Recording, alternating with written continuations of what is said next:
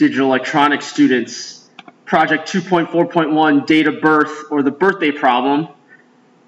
Remember, your truth table to your displayed birthday will be all different.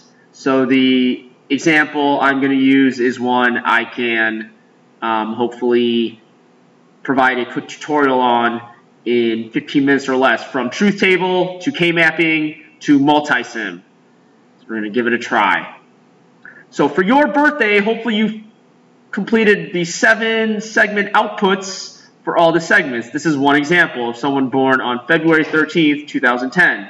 You have to use your own birthday. The example I'm going to use is slightly different. So we're going to jump to here. This student is born on 03-03-88. And the first segment I will provide a K-map for is segment A. So here we're going to put segment A. Remember, A is the top one, so you should just look when the top one's on.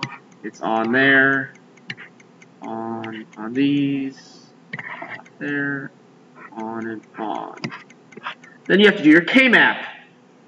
So your K-map here transfers over, 0, 1. This 1, 0 here goes here, and then you have 1, 1. Then you have to come up with your segment A logic expression. How do you come up with that? You group them in 2. Here's a group of 2. Here's a group of 2. And here's a nice group of 2 here. So the yellow group of 2 is not X, Y, not X, not Y, or Y, Z, or X, not Z, X, Z, not. So that is your segment A logic expression for this person's birthday. I'm going to take you through something quick here. It just so happens sometimes you might have duplicate logic equations for different segments. So if we look here, let's look at segment B for this particular birthday. B is this segment here on all the 7 segment displays. And if you write down the truth table for segment B, it is on for the 0, it is on for the 3, it is off for the dash, it is on for that 0, it is on for that 3, it's off for the dash. For the year 88, they're both on. As you can see, the output for B is the same as the output for A. Therefore, the K-map would be the same. So this is the same for segment B equals not X, Y not, plus YZ plus X, Z not. Furthermore, if you look at this particular student's birthday,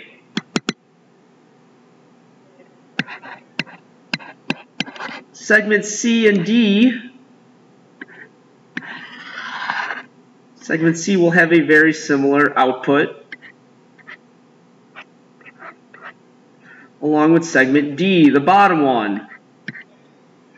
So this student got very lucky where he can use the same logic expression for 4 segments of the 7 segment display.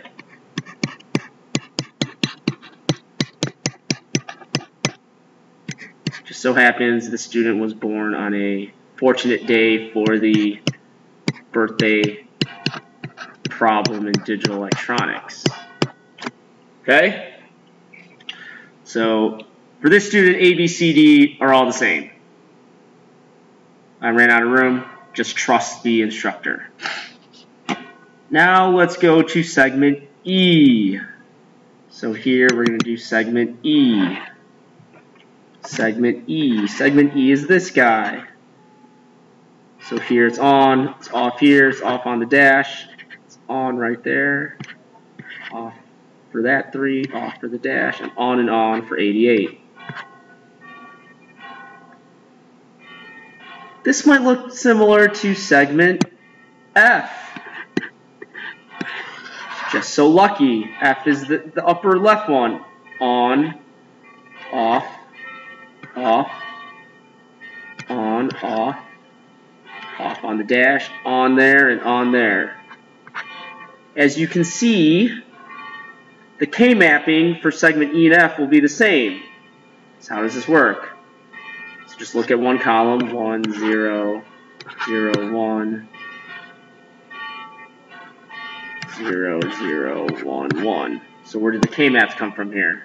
Got a group here, group of 2 here, and we got a guy flying solo here.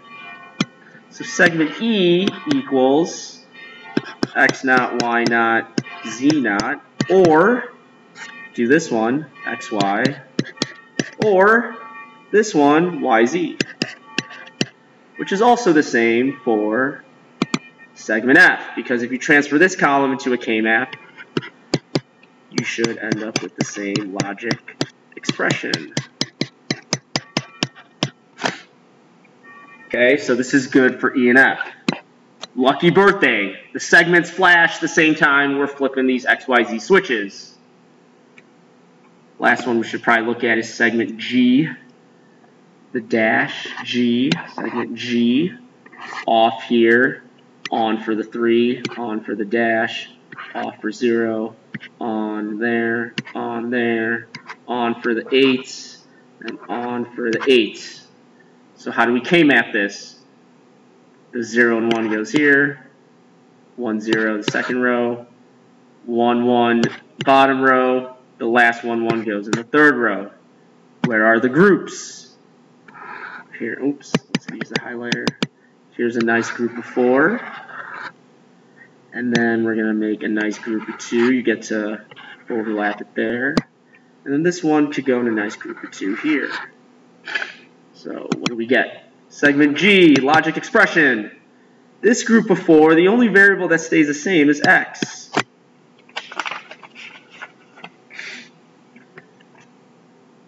The magenta highlight group of 2, what stays constant is Y, Z naught, or Y, Z naught. Or the yellow, what stays the same is Z and Y naught. So Y naught, Z. So now you have your 7 logic equations. So fortunate this birthday has 3 unique equations for the 7 segments. It's all good. I'm going to show you the AOI and or inverter multisim for this, but for maximum points, one of the segments has to be exclude all NOR, and one segment has to be controlled by NAND. But I'm just going to quickly run through the AOI for this on multisim. So what you should do is get a new design on multisim, right-click, properties, workspace. I would pick a bigger workspace like letter C, so you have a lot of space. If you need more space, you could choose a bigger size, but I think C size is alright. I would immediately file, save as this. Remember, this is your unique birthday problem. Make sure you know where you're saving these files.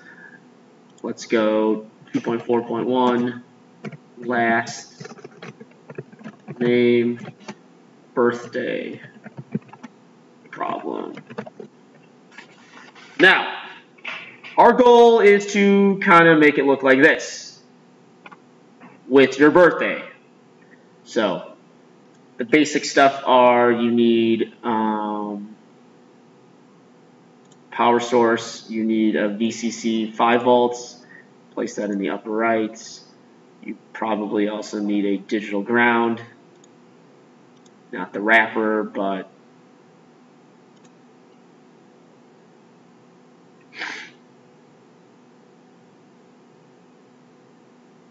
let's close. I'm going to, I'm going to flip this horizontally or vertically. Basic, you need switches, 3 switches. SPDT would be good. Okay. Just put 3 of them here like so. 1, oh, whoops. You could copy copy paste, Control C, Control V, copy paste them. I would highlight all these, rotate them clockwise so they look like this.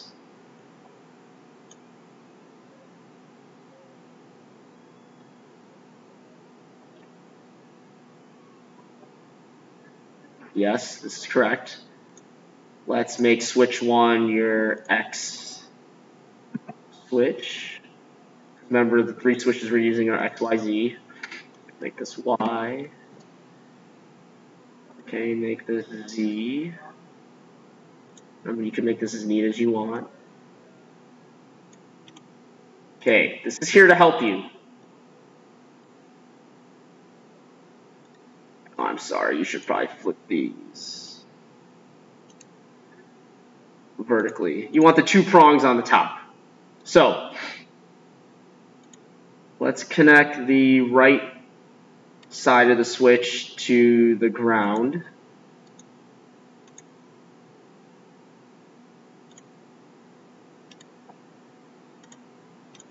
Okay, it's all grounded. And then the left side of the switch to 5 volts.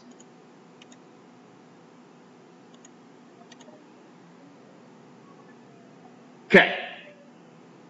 X, Y, Z should be flipping the switches.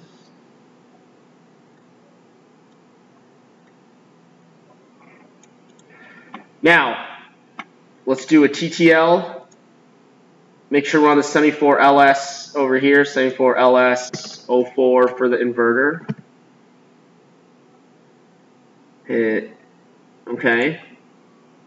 We're going to use 3 inverters here. 1, B, C.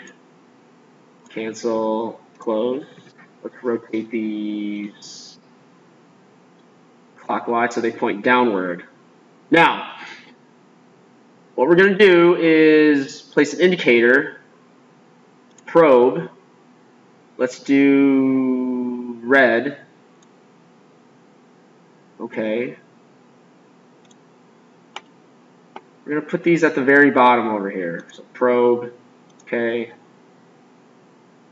1, put 2 red probes on the bottom. 2, 3, close. So what we're going to do here is we're going to flip these vertically, move them down as far as you can.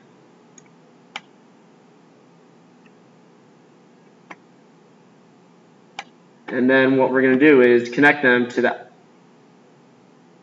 inverter over here.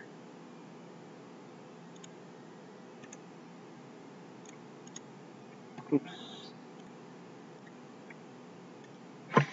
Then I want 3 more probes that are green. Just put them right in between the reds.